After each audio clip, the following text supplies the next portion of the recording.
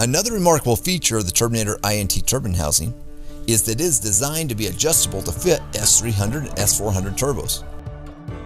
This unique design allows all three sections of the turbo to be independently rotated or clocked. The Turbonator's actuator can be adjusted to 12 different positions, providing exceptional adaptability for a wide variety of applications. Let's take a look at just how simple this clocking process is. Remove the 8 bolts from the housing and bracket. Grab in slot by the stators and hold the two parts of the INT pack together. While holding the two parts together, slide the entire unit out of the housing.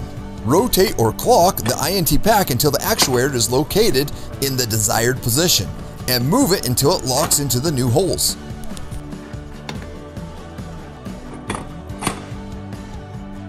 Put the 8 bolts back into the housing and bracket. Torque the bolts to 170 inch-pounds. Then torque the bolts again later when the truck is hot. That's how you clock the Turbonator INT, the one-of-a-kind Turbonator INT.